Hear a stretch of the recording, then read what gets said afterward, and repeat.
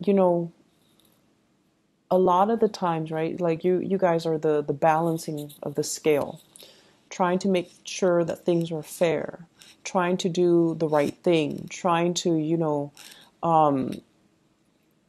balance out that karmic scale so that both parties always contribute an equal amount, okay?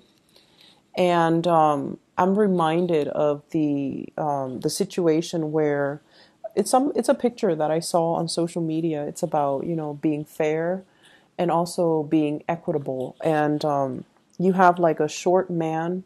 He's standing on two crates and he can barely still, because he's so short, even though he's standing on two crates, he can't look over the fence and see the soccer match. Whereas you have another really tall man, and he's also given the same amount of crates to stand on. So he has two crates. And so he's towering over this fence and he's looking at the soccer match. Whereas the shorter man, they're both given two crates. So yes, it is fair, right? It's equitable because they're getting the same amount of crates. But one person is born kind of well endowed, they're tall and they're able to look over that fence. Whereas other people are not as fortunate and they're born a lot shorter, they're disadvantaged.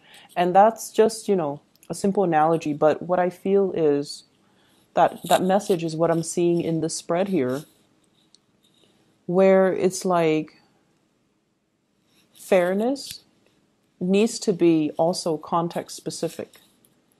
Not everything in life needs to be calibrated, nickel and dime, and balanced out, and equal give and take. When one partner is kind of low, at a low point in their life, we have to step up. If we love them, if we want the relationship to survive, we need to step up. And, who knows how long they're going to be down for. But we need to do the right thing because we love the person and because we cherish the relationship.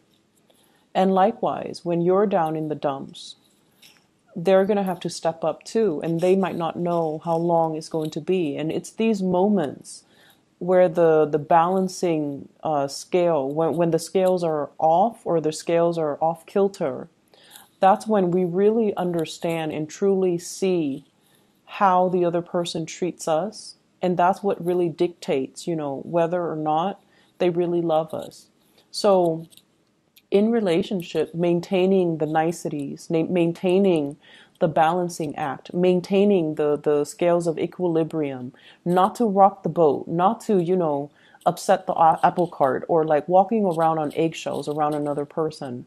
All of these things are kind of, they're just the veneer. They're just like the superficial things that we do to maintain a very balanced relationship. But the tipping point, the sore spots, it's when the trouble begins. It's when people are put under pressure. That's when we know what people are all about. And that's when we, or even you Libras, know what you're all about. Are you willing to rough it out? Or do you run at the first sign of trouble? So I feel like this is the week where you have to kind of examine the deeper motives, okay? And your deeper intentions.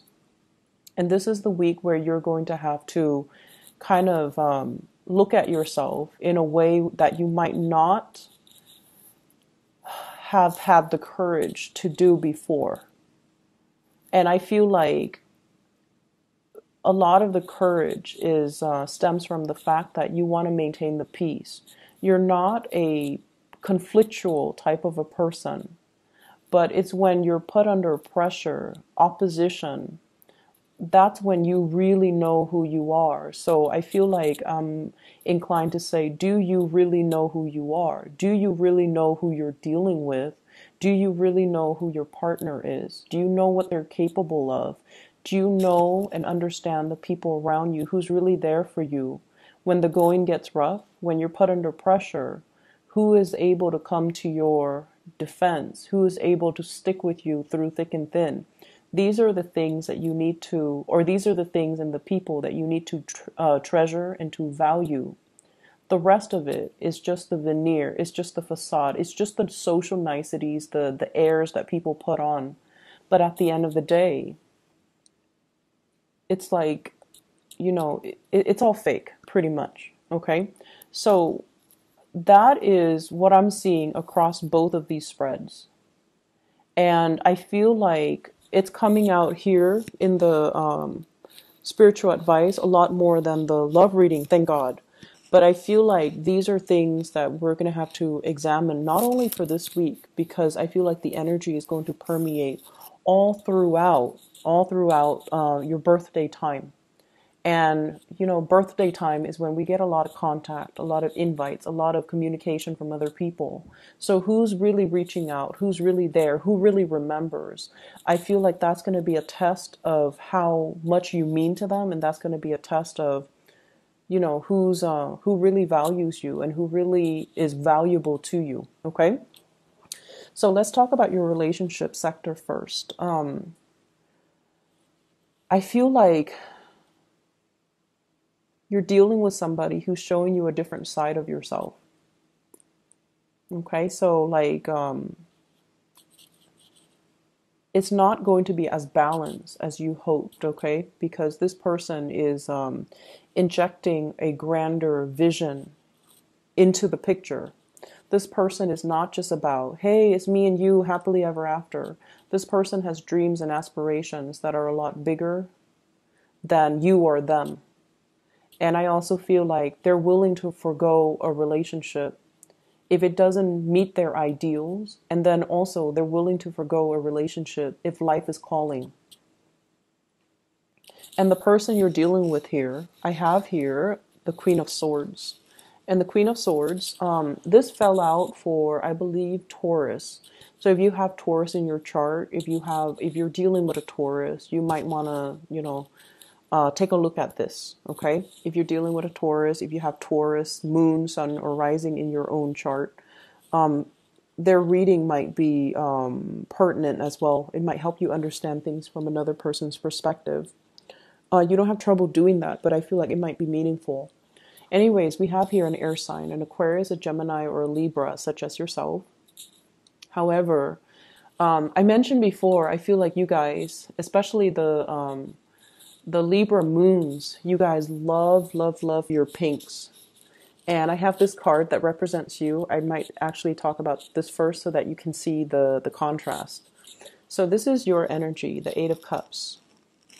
This is walking away from a situation that is not balanced, a situation that you've invested a lot of time, resources, energy into, a lot of work into as well. And at this point, you're tired. Emotionally, you're overtaxed.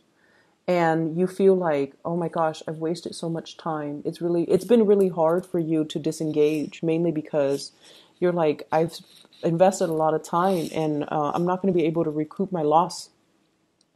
And so you might have been hesitant about walking away in the past, but now you're willing to walk away. You're willing to take a new path, mainly because it's not emotionally nurturing you anymore. And it felt very heavy and it has felt very icy and cold for a really long time. So, you put on the veneer that like everything is rosy, right? That pink, everything is rosy, everything is peachy. However, internally in your hearts of hearts, I don't feel like you can deny the fact that your heart is not in it anymore. It's taxing and it's not liberating and it's unbalanced and it's not reciprocal. And so many of you have chosen to walk away from a situation, or emotionally you have walked out of a situation. And I feel like you're looking towards somebody else here, okay? Somebody is bringing something into your life. They're showing you a different perspective. And I feel like you might still be in this other relationship that you can't really recoup your loss, or you can't really move away. There might be children. And you might have also wondered, like, I can't leave because, there might not be other people, other suitors, other opportunities for me until this person comes into the picture. And this person is everything that you've wanted.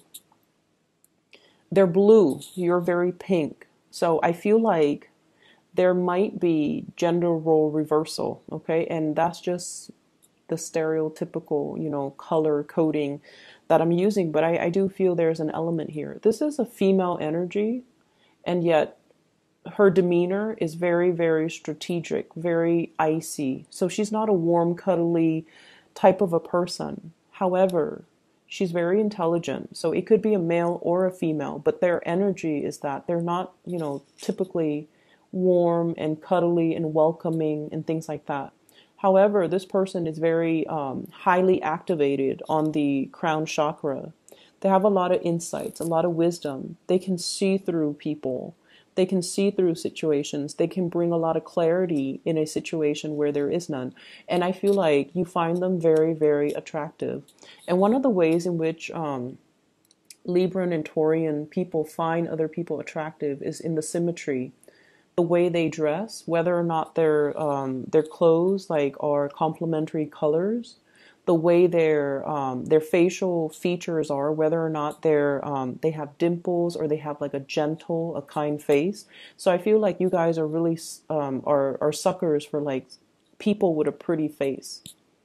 Okay, like we're talking like classical beauty, like somebody with dimples, somebody with long eyelashes, somebody with expressive eyes, somebody with features that make them feel like very gentle, very like harmless, okay, like big eyes and rosy cheeks and plump lips and things that make people feel like, wow, this person is like a doll, they won't really hurt a fly. So you find this person really attractive, and I feel like that's the first thing that drew you in. You found them very, very attractive, very physically, aesthetically pleasing to look at.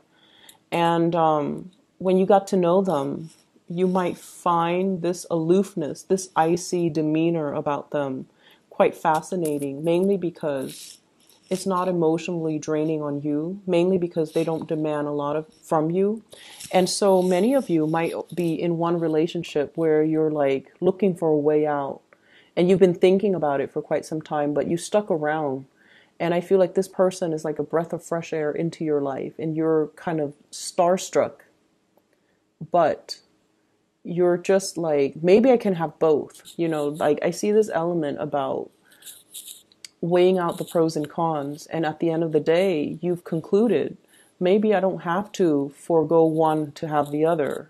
Maybe I can do both because this person doesn't seem like they're emotionally needy. So I can put my emotional needs here and just, have this person in whatever way I can because they're not going to make demands of me. And I feel like at first it was like that. However, you became attached to the other person.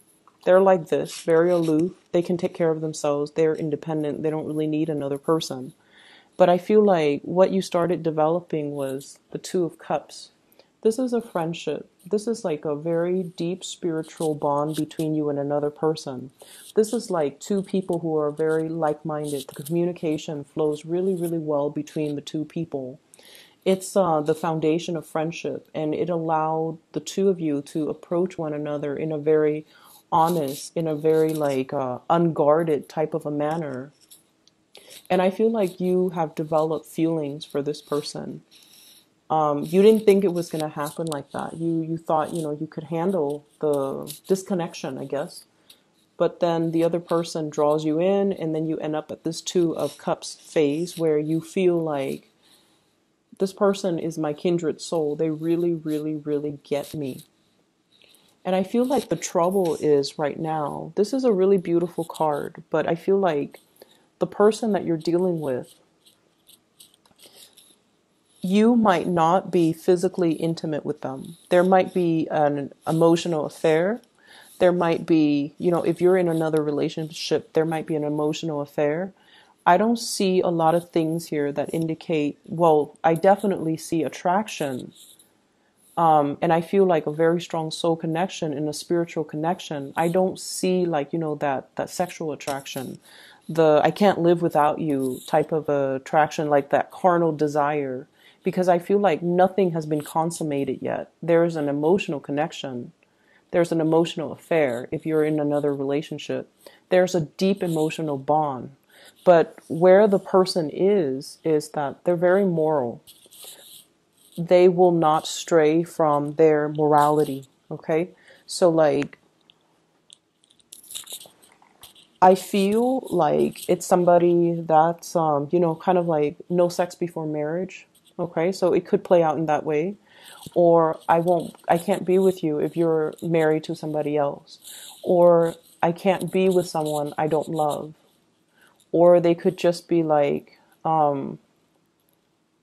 they could be waiting as well for you to finish up things from your end, whatever that means, before they can get involved with you. But if they want to get involved with you, I feel like it's going to have to be all or nothing, because this person wouldn't want any less.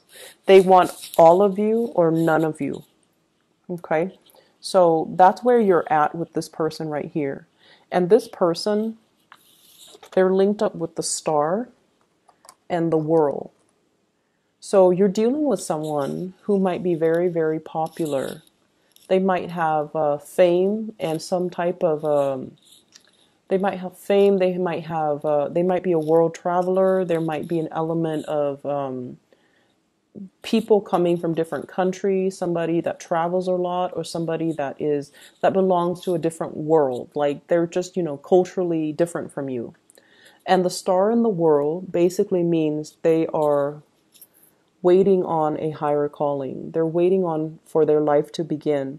They're waiting for opportunities to travel. They're waiting for opportunities to kind of move away, pursue their life, or allow their lives to start. So I feel like at a moment's notice, they're going to be on their way out. They're going to be seeking other opportunities. So there's somebody here that you definitely have a very strong connection with, but it seems like you're tied up in something else. You're not able to give them whatever it is that they want, or whatever it is that you want from them, to solidify a really strong relationship. And the feelings are definitely mutual. You know, with this Two of Cups, it's a soulmate connection. It's a very strong spiritual bond. But I feel like if you don't recognize it for what it is, it's going to slip away. And soulmate connections, they come in they're not rare per se, but I feel like there's a time and a place for it. And the soulmate connection can also run its course too. There's a time and a place for that as well. So if you're not quick on the uptake and recognize this situation for its rarity and for, you know, how powerful it is, I feel like it's going to slip you by, because the other person, they're going to be drifting away. Okay? This is the escape here. Things coming to a culmination, things coming, it's like coming full circle and coming to an end, closing out of a cycle, mainly because we've have healed up from the past. For others of you, it could be, you know, just the fact that you're with a new person now that really gets you, that you feel is your kindred soul, and you're very, very happy. The person has helped you done a lot of healing on yourself. And I feel like the cycle of you feeling, we have here the Eight of Cups and the Two of Cups, and altogether it adds up to 10, which is the completion stage. You have somebody, you've been feeling empty and taken for granted for a really long time, and then you meet this person who's like a kindred soul. They're fair. They are just. They want to do the right thing. And I feel like it's really refreshing when we meet somebody who has the same values as us, all right?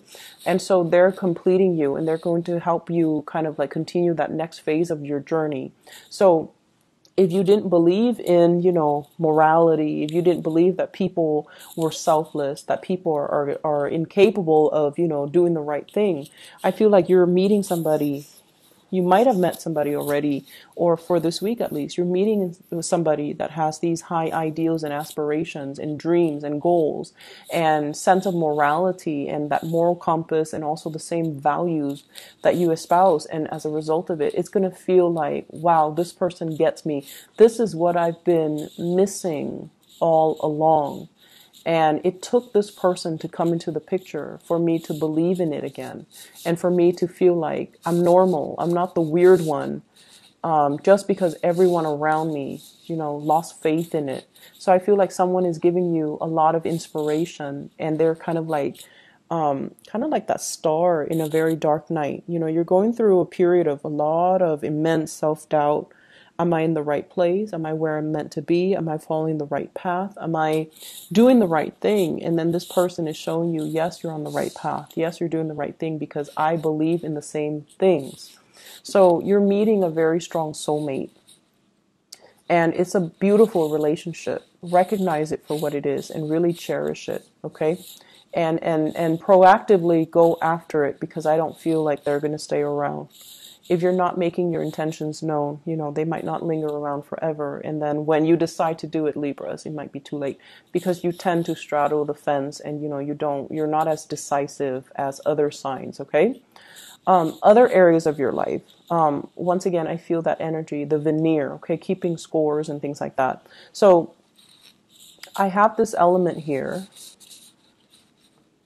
This is a workplace attraction. I have the Seven of Pentacles. This is like two people working towards a common goal, a common purpose. And usually I think of this as, I'm staying a little bit extra at work, mainly because there is an office attraction or something that is hidden. Okay, not so much like a clandestine affair, that would be more the Seven of Swords, but more like I really admire and appreciate this person. I want to get to know them better. But we have like work that needs to be done, but there's that, every once in a while they cross my path. There's that attraction. So I definitely see you feeling this for somebody, and it might make the work environment a lot more dynamic, a lot more fun. I also feel like there might be interference in the work environment as well. This is a card about training, consulting, and too many people involved in a situation, too many cooks in the kitchen. Everyone is offering their 2 cents, unsolicited nonetheless, and everyone feels like they're an expert in their field, so they're coming together to kind of offer, their advice, offer their take, and it can create a lot of confusion. And I feel like that's what it's doing here. We end up here with the Five of Pentacles. And the Five of Pentacles is a situation where we feel kind of left out. We feel a little bit hidden and isolated. And despite all of these options, all of these people coming in telling us what we should do, it's really hard for us to listen to our inner voice and allow, it's like these inputs from these other people is drowning out your intuition. So you should really listen to your intuition and figure out what you need to do, okay? So that's one area that I feel, there's workplace attraction. There's also like workplace confusion and interference, and too many people telling you what to do. And you want to, of course, appease everybody. But I feel like you're at a point where you can no longer do that. You're at a point where you need to kind of step out of your shell and grow up. And I want to say like almost grow a backbone. And do what it is that you're divinely, intuitively guided to do, rather than being afraid to upset people by not taking their advice, even if what they're offering you is not appropriate for what you're dealing with, okay? For those of you who are feeling a little bit down and out, if you have recently, I see a divorce situation here as well. We have the Justice card as well as the Four of Wands. This is like paying alimony, paying child support, ending a relationship, having to deal with the legal aftermath of a failed relationship. If you are dealing with that as well, I feel like financially things might be halved, okay? So financially, if you have had a lot of financial blessings, so if you're like, if you were married and there were 2 incomes, now we're going in half. And I feel like you're going to start to feel the financial pinch, okay? And then if you've had to, take care of the kids or the wife or the husband or whatever the situation is, there's now child support and alimony that's going to have to be had, and there's going to be that financial pinch as well. So I feel like for some of you, the financial picture is not looking too great. And I also feel as if, I feel like for those of you who are dealing with, divorces and separation and child support and alimony, you have to kind of go to court and sort out like either agree to like redraw or renew or renegotiate your alimony or child support payments. And then for others of you, I feel like you're doing really well at work. You might be in the legal profession. You might have met somebody that you're married to in the legal profession. You might now be meeting somebody in the legal profession, and you guys really hit it off. And I feel like, it's a really great career for you to stay in. You're consulting, or other people are consulting you, and so you're doing a lot of training in that arena. But I definitely feel like there is this sense of meeting somebody that you really, really love on a soul level. You recognize each other. It's like upon the first time that you meet, you understand this sense of your soul recognizes one another. Okay, I'm gonna leave it at that for you, Libras.